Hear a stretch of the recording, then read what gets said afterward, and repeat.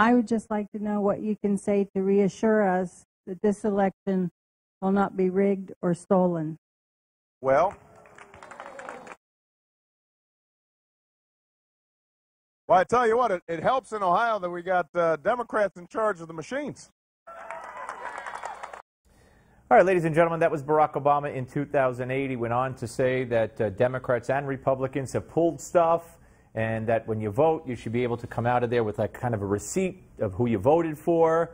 Far from what Barack Obama, you would have thought he said based on the outrage of Trump that, oh no, oh, rigged, oh, don't say that word, it can't be rigged. Come on, this is nothing new what Trump is saying. Anyway, joining us right now to weigh in on that and so much more, Republican Congressman from the great state of Tennessee, Marsha Blackburn, Chairman of the Congressional Select Committee on Infant Lives and Vice Chair of the Congressional Committee on Energy and Commerce. So good to see you. It's good to see you. In studio, I love that. All right, first of all, before we get to that, the polls. The polls are all over the place. The Washington Post poll out yesterday or this morning, 12-point Hillary lead, but they only polled 20-some-odd% of Republicans, 9% more Democrats. Independent Investors Business Daily, Rasmussen, and LA Times, dead even. So who's right and where are we at this point? It's anybody's guess as to where we are. One thing we do know is that this campaign season has been anything but business as usual. And the only business as usual in it has been the Clinton machine. And they have pretty much stayed on track. I think that when you're out and across the country, Trump feels like he's doing better than the polls reflect that he's doing. I don't know what the mix is in a lot of these polls or if it's exactly as they say that it is. So I think it's anybody's guess. You just can't give up and have to keep going after every vote. The down ballot. There's been a lot of talk. You got Hillary today in New Hampshire with Elizabeth Warren promoting Kelly Ayotte, the opponent to Kelly Ayotte, who's the governor of New Hampshire. And Kelly Ayotte today was forced to basically say, I'm sorry, I said that Donald Trump was a role model. Are you concerned, let's focus on the Senate, are you concerned that the Senate could switch hands? In my opinion, from what I've seen being out there, and I've been in New Hampshire, I think we hold the Senate. I've been in Nevada, and the ground game is good. The ground game is very strong, and you have so much, even though a lot of the information and the information flow is very, as we would say, high-tech, the campaigns are very high-touch. They are knocking on doors, they are into neighborhoods, they're into communities, they are really hammering this vote out. And not only going to Republican houses, but going to independent Democrat houses.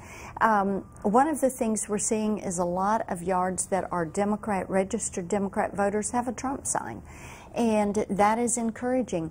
If you want to make a change, then you're going to be with Donald Trump. If you're happy with the status quo, you're with Clinton. And in those down ballot races, what people want is to have a House and a Senate that's actually going to get something done. Yeah, and it's funny you say about the signs. I was on WMAL radio over the weekend and it had callers from lots of people who did travel, including a couple of truck drivers who said they go into all these traditionally Democratic areas, rest stops, neighborhoods, whatever, and they see Trump signs all over the place. So I hope you're all right. Yeah, it's been surprising but encouraging. Yeah. Let me ask you about Joe Biden. On Friday, and we played this earlier in the show, he was talking about Trump and saying, people say, am I sorry I didn't run so I didn't get a chance to debate him? He said, I don't want to debate him. I want to take him out behind the gym. I mean, here we have the Vice President of the United States saying about the Republican presidential nominee 2 weeks outside of the election, basically, I'd like to take out that guy behind the gym and fight him and beat his brains out. I mean, and nobody cares. That's part two. Double standard. It does exist, and we are seeing it play out in this campaign. You know, whether it's one set of rules for the Clintons and their cronies and another set for the basket of deplorables and all the rest of us, or it is the way temperament is addressed by the media. If you had Dick Cheney, when he was vice president, saying something like that, the media would have been calling for him to retract the remarks, to issue apologies. And with Joe Biden, they just say, oh, Uncle Joe, there he goes again. And they excuse it and even laugh with him about the remark. Such a standard. You know, Michael McConish on CNN, right after he said that, came out and said, you know, Brooke, to Brooke Baldwin, that's why people love him, because that's how regular people talk. And I'm thinking, Donald Trump, I'm not talking about the sex thing, Donald Trump is how regular people talk, and all you guys do is kill him for what he says. But they love Crazy Joe. I mean, the whole thing is insane. Let me ask you about this. Talking about, not typical, the FBI investigation into Hillary Clinton. We find out now from the Wall Street Journal today that the wife of the FBI's deputy director, who was involved in the Clinton investigation, his wife, got $467,000 from Virginia Governor Terry McAuliffe's PAC and got over $200,000 from the Democratic Party in Virginia in her state Senate run. Yes. And her husband was involved in a high level, reportedly, in the Clinton investigation. Again, nobody cares, but how could that be? How could that be allowed to happen? Well, it goes back to that double standard that is there and one set of rules for the Clintons. This is astounding that you have this woman that got nearly $700,000, almost half of her entire campaign budget, what she was spending, from Terry's super PAC and the Virginia Democrat Party, which he had oversight on. And that is what she used to run this race.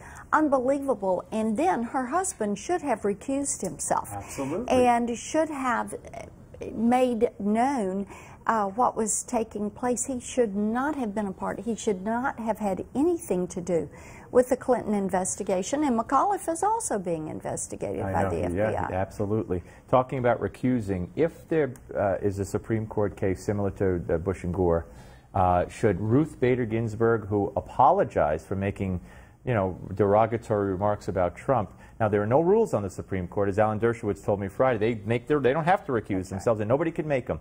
But do you believe she should step aside if there is a case involving Trump and Clinton? She should, because she has stepped out of line a couple of times with comments and has had to come back and retract and apologize. Let me move on to something that is just, on its face, is outrageous. The Defense Department has ordered a 10,000 former National Guardsmen from California to return a military bonus that they got, I believe, for re-enlisting, if I'm not mistaken, because they said that the bonus was given improperly. They didn't meet the rules at the time. So these people who served our country and volunteered and got a bonus now have to come up with the money to somehow pay back what they were given? This is horrific, absolutely horrific. Let me tell you who should pay that bonus back is the bureaucrats who made the mistake. Yeah. They're the ones that are, they're over there at the Pentagon making six-figure salaries, and they're the ones that messed up. When you look at our enlisted men and women and our guardsmen, they are presented a contract and they sign that contract.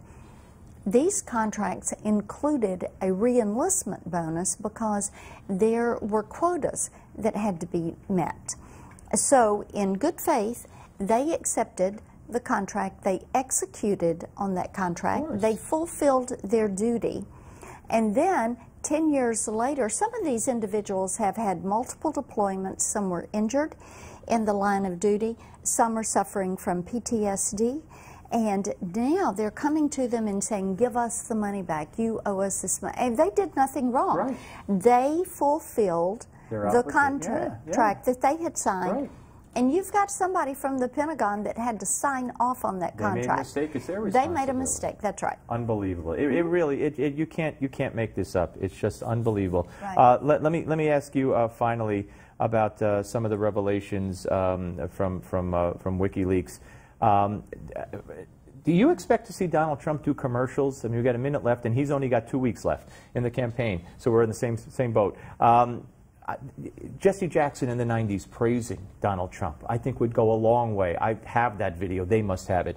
The WikiLeaks revelation, the anti-Catholic, which he didn't bring up at the debate. He brought it up at that dinner, but not at the debate. All these things, shouldn't there be commercials educating the public that I'm with you on that. If I were Donald Trump, I would spend the entire 2 weeks, I would talk about what's happened with the California Guardsmen and the situation at DOD and the VA. I would talk about emails, I would talk about the Clinton Foundation, and I would talk about the issues he outlined in his speech at Gettysburg. Yes, it was a great speech. Yes. That was a great speech. But and he's got to get spots out there. He's got to get into the people's homes. He really does. So good to see you. Good to Keep see up the you. good work. Thank you very much, Congressman Marsha Blackburn, ladies and gentlemen. Now, speaking of the military, as we did, we have a very special guest, former U.S. Marine Staff Sergeant and author of a great new book, Dagger 22, U.S. Marine Corps Special Operations, a man who served proudly in Afghanistan, has a wonderful story to tell. I don't want you to miss it, so stay tuned. Don't go away.